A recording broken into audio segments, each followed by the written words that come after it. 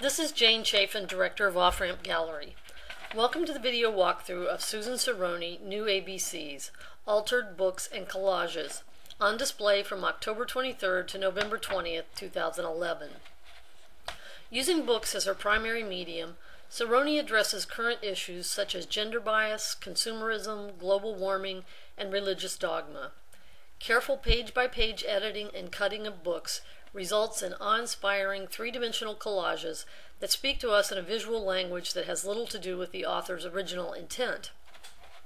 In Sironi's deft hands, ordinary books are transformed from literary communicators to unique, one-of-a-kind artworks that fascinate with their complex architecture and rich imagery. The black and white illustrations from a small volume of Alice in Wonderland, cut through the outlines of a handprint, become a labyrinthine three-dimensional pastiche of Alice's adventures, with Alice calmly observing from a corner.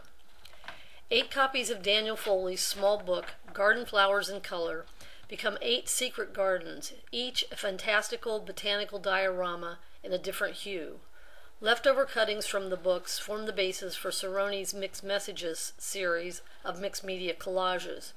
Romantic-looking floral bouquets are overlaid with Sironi's rants, handwritten pages from her diaries modified so we only see the extenders of the letters, leaving us to ponder the content.